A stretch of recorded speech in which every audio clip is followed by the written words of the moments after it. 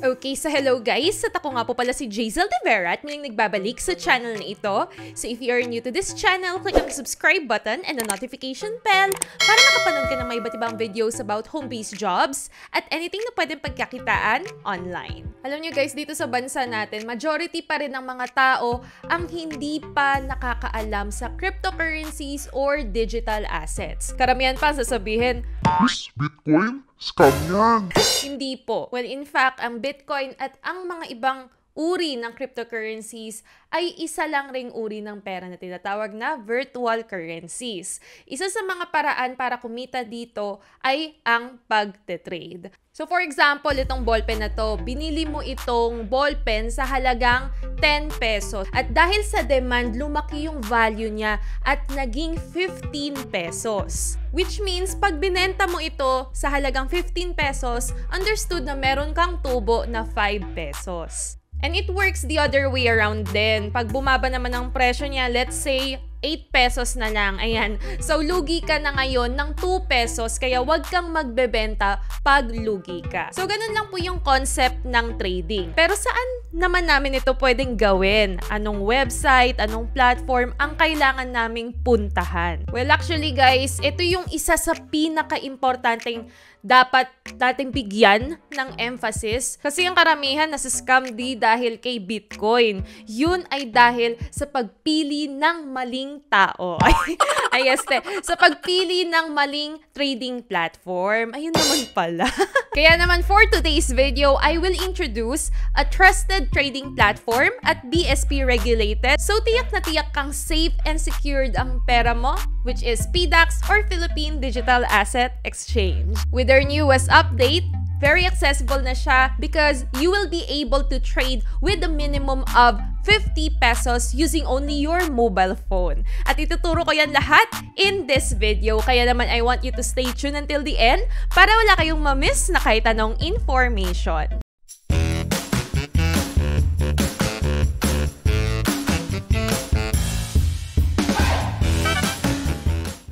So right now, I'm going to teach you how to start trading crypto with a minimum price of 50 pesos using only your mobile phone. For you to sign up for an account sa PDAX, please follow the instructions dyan sa ating description box or you could just follow me sa ating demo right now. So guys, by the way, available po si PDAX Mobile Application sa iOS and sa Android devices. So ito yung makikita nyo once downloaded guys. You can sign up and verify. You can cash in, of course. And here sa PDAX, you can start trading, buy and sell Bitcoin, Ether, XRP, and other cryptocurrencies using PHP easily, directly, and at globally competitive market rates. Ang maganda kasi dito sa PDAX, as I've mentioned din sa mga previous videos natin about PDAX, hindi ka na dadaan sa Forex, like hindi ka na dadaan sa mga USD conversion.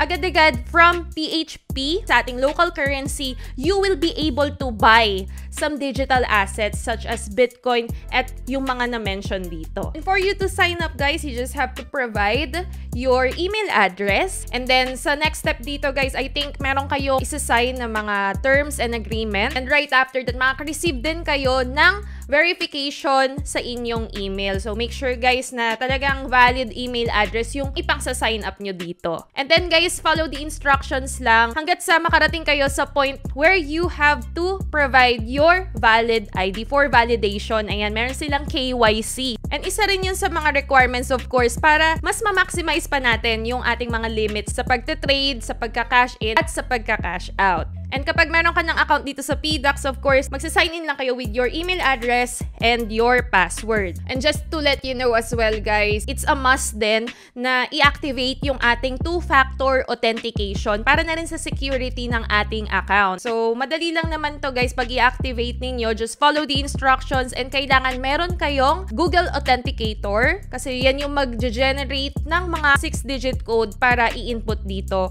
every time you log in. Nandito na tayo sa ating portfolio. Dito nakalagay yung ating mga balances. Your total balance, your peso balance, digital asset balance, and kung meron kang pending orders, naka-indicate din yan dyan. And also guys, makikita nyo rin dito yung inyong mga assets dito sa PDAX. And this is optional guys if you want to upgrade to premium. So punta muna tayo dito sa wallet dahil ipapakita ko sa inyo kung paano tayo makakapag-cash in. We have several mode of payments available. So itap natin tong cash in. So So dito guys, meron tayong 3 types of mode of payment. Unahin muna natin tong online. So ayan guys, meron silang mga supported banks dito. So ang minimum cash in is 200 pesos. And by the way guys, meron tayong code dyan na pwede nyong ilagay. When you cash in at least 1,000 pesos, both of us makakakuha tayo ng cashback. So I would appreciate no guys if gagamitin nyo yung code natin. And under e-wallet din pala guys, meron na rin sila ditong mga payment options like CoinsPH, GCash, and PayMaya. Paano naman kung wala kang e-wallet? At nagsisimula ka pa lang sa digital world. Ayan, huwag ka mag-alala kasi meron naman silang OTC or over-the-counter. Meron silang M-Luwelier. It's very convenient, guys, kasi marami silang mga payment options. Kumbaga, no excuses ka na. No excuses. So, dito, guys, pwede ka mag-cash in sa mga iba't ibang supported cryptocurrencies nila. Ang itatap nyo lang dyan is receive. So, for example, sa Ethereum, tap nyo yung receive and makikita nyo dito yung inyong ETH wallet address.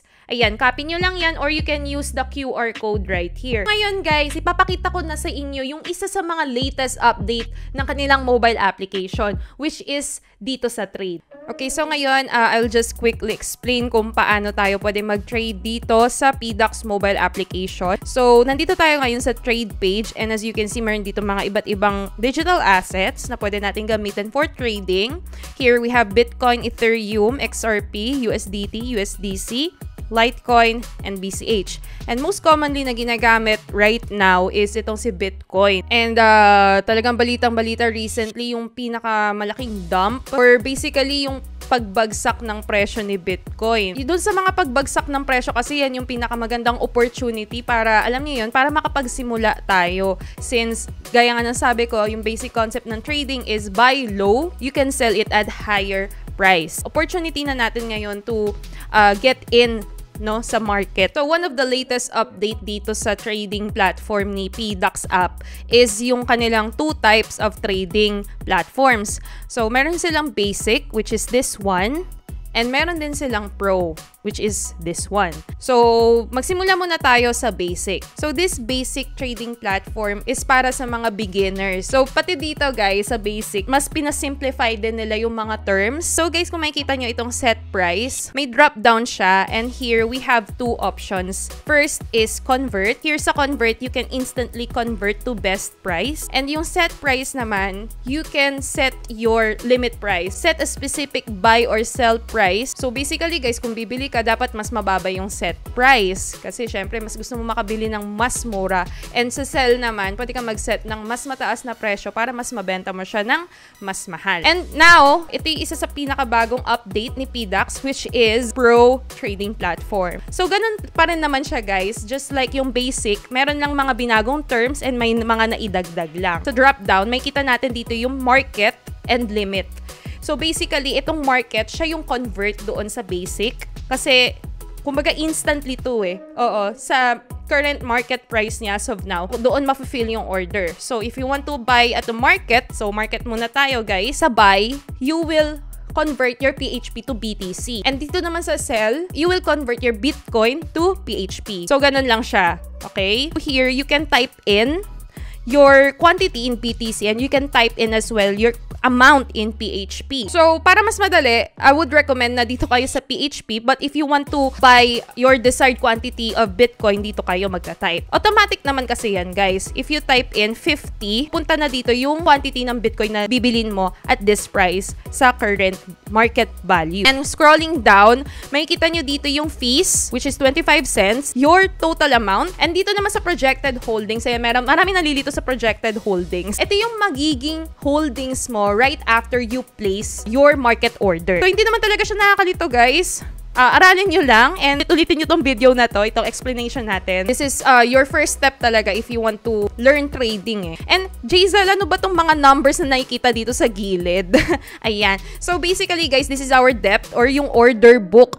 Ayan. Dito natin makikita yung mga orders ng ibang users. Okay? Ayan. Yung mga limit orders yan guys. And speaking of mga limit orders, we're going to talk about naman yung limit order. Di ba nasa market order tayo? Dito naman tayo sa limit order. So, the same lang din siya with a set price sa basic trading. Ayan.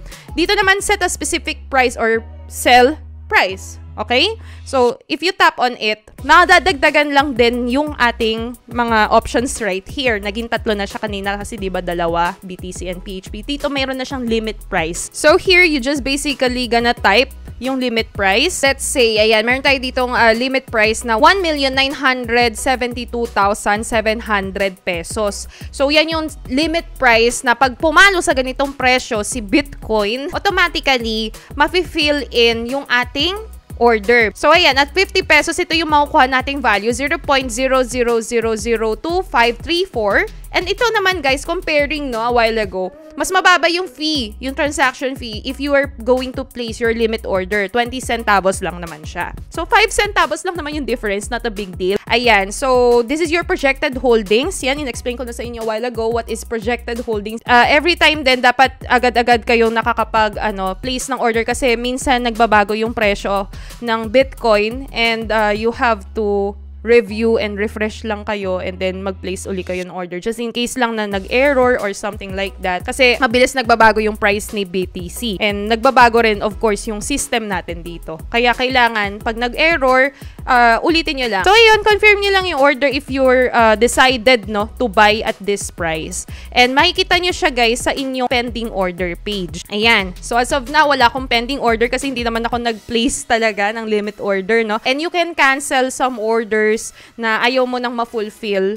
Basta hindi pa siya na-fulfill, okay lang na i-cancel mo. I hope marami kayong natutunan dito sa ating basic trading tutorial. How to place limit order and sell order sa both basic and pro trading platform ni PDAX. Their latest update dito sa kanilang mobile application. And kung may katanungan kayo, comment down below. Sasagutin natin yan. So ayan guys, marunong na kayong mag-place ng buy and sell order ninyo. And for sure, in that way, makaka-earn na kayo ng profit. Di man agad-agad malaki, pero slowly but surely. And this time, ituturo ko naman sa inyo kung paano tayo makakapag-cash out ng funds natin dito sa PDAX. Here, we have several ways din, gaya rin sa pagka-cash in. Dito tayo sa PHP.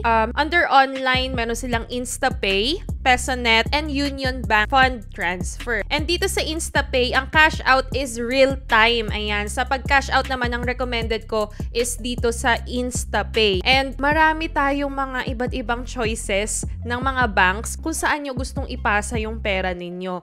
Like in our case, BPI. Ayan, nandito rin yung BPI. Meron din ditong Globe GCash. Ayan. And dito naman tayo sa e-wallet. Guys, ang available is Paymaya. Ayan, real-time din po ang pagka-cash out kay Paymaya. And meron din silang over-the-counter in case lang nagkailangan nyo na ng cash agad-agad, through Cebuana Luwilier and M Luwilier. Within a day, makakapag-cash out kayo over-the-counter. And you can also send out your digital currencies. And this time naman, ang itatap natin dito ay send. Ayan, so for example, Bitcoin.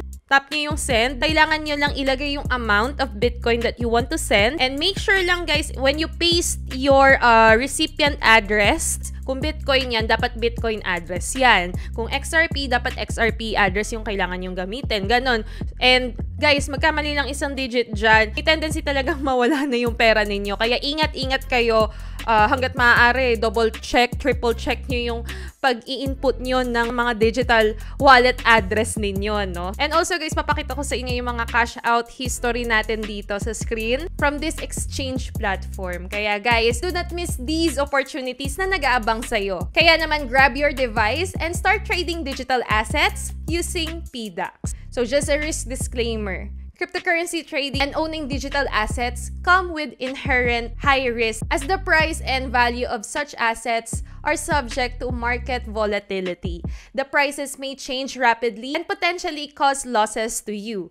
Do not invest the money na kailangan mong gamitin sa importanteng bagay. Discipline yourself when in terms of money. Okay? So you can also visit their website www.pdax.ph and download their mobile application available on Google Play and App Store. And also guys, meron din silang Telegram community. You can check them out. I will link it also on our description box below. So yun lang naman guys, and thank you so much for watching this video. And kung na-enjoy mo ito, give this video a like and subscribe to my channel.